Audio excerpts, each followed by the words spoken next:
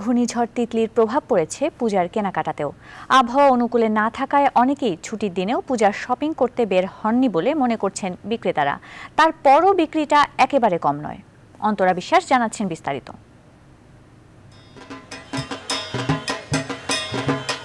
পূজার ঘণ্টা বাজলো বলে সাজ সাজ রব তাই বিপণী বিতানগুলোতে লাল, সাদা আর হলদে বাসন্তী রঙের ছোঁয়া দোকানগুলোকে করে তুলেছে আরও আকর্ষণীয়। ক্রেতারাও আসছেন বেশ, কিনছেন পছন্দের পোশাকগুলো।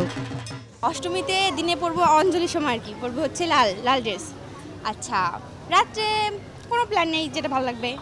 নবমীতে ওইভাবে প্ল্যান নেই। দশমীতে হচ্ছে সাদা লাল শাড়ি পরতে হয় আর কি। 4 দিন প্রোগ্রাম থাকে, 4 দিনে 4 ধরনের ড্রেস লাগে। রেড, ইয়েলো ভালো লাগে, পারফেক্ট আর কি।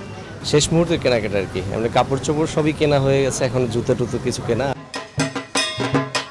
পূজাকে কেন্দ্র করে অনেকেই নতুন ব্র্যান্ডের দোকানও খুলেছেন। পূজার জন্য আসলে স্পেশালি তো রেডটাকেই বেশি প্রেফার করা হয়, কিন্তু আমরা লাল ছাড়াও টিপিক্যাল লাল সাদা ছাড়াও অন্যান্য রঙগুলোকেও প্রাধান্য দিচ্ছি। এগুলোর কোয়ালিটি অনেক ভালো এবং আমরা নিজস্ব ল্যাবে এসব টেস্ট করছি। ফেব্রিক টেস্ট করে যখন পাস হচ্ছে তারপরে আমরা কোয়ালিটি মেনটেন করে এগুলো আমরা শপে নিয়ে আসতেছি। পূজার আগে সপ্তাহের শেষ ছুটির দিনগুলোতে ভিড়টা ছিল চোখে পড়ার মতো, তবে আরও বেশি বিক্রির আশা ছিল অনেক বিক্রেতারই।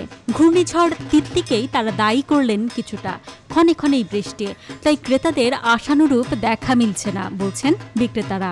আবহাওয়ার কারণে সকালবেলা একটু কম ছিল, আবহাওয়াটা একটু ঠিক হয়ে গেলে কাস্টমাররা আসা শুরু করবেন বলে আমরা আশা করছি আর কি। পূজার আগে আরও জমজমাট হবে কেনাকাটা, এই প্রত্যাশা রাজধানীর শপিং মলগুলোর বিক্রেতাদের। অন্তরা বিশ্বাস, নিউজ 24, ঢাকা।